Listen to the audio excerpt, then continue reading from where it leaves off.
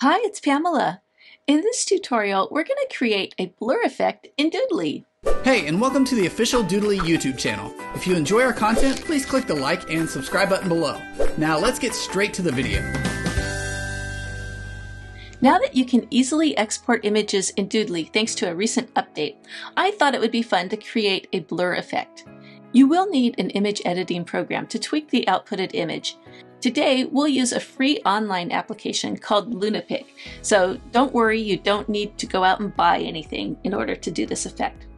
So let's just take a quick look at what I have here, okay? So my top image is this one, and this is what I created elsewhere. It's blurred, okay? So I'm just gonna go ahead and delete that for now. And then here I just have a standard Doodly scene. So I'm gonna go ahead and eliminate my title for now because I don't want that to be blurry. I just want this. This is the scene I want to be blurry. So what do? Well, you right click the scene and you go save as image. And we're gonna save it as a 1080p resolution, and JPEG or PNG is fine. I'm just gonna do JPEG for now. It's gonna go to my desktop and it's just gonna be named video 370 whatever, okay? So boom. And then I'm going to go to lunapic.com. And this is kind of an old school site. It's not super pretty, but it does the job. First thing we're going to do is go to upload and choose our file. And I believe it's this one. Yes, there it is. And now we can edit it. So now we go to adjust and blur. And there we go, it's already blurred. You can make it even more blurry if you'd like, or less blurry. I think this will be perfect.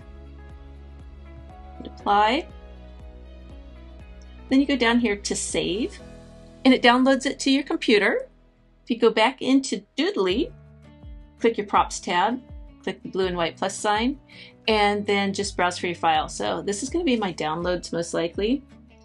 It's this one. And let's give it a name.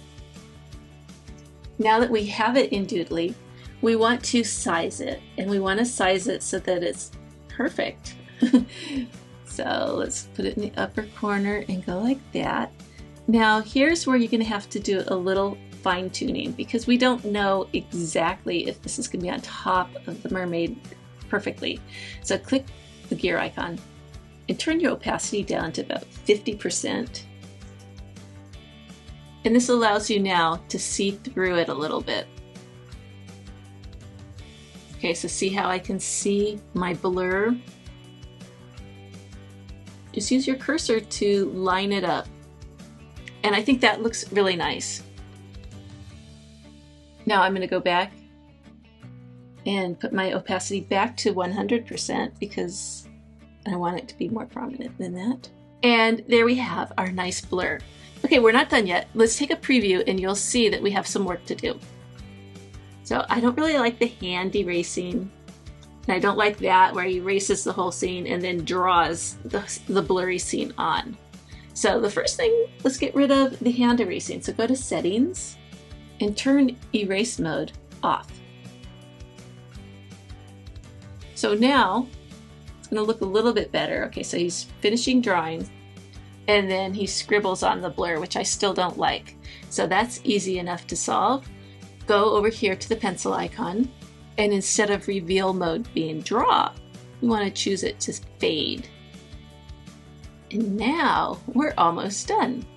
So he finishes his drawing, and then it just slowly fades into a blur. And then from there, you can do whatever it is you want. Like you could add your text and build out your video however you'd like it. You could also make this fade a little bit faster. So instead of the default 3 seconds, you could of course make it, a real fast fade or what have you. So this will be our final look and then we'll be done. So now it's just gonna fade on almost immediately.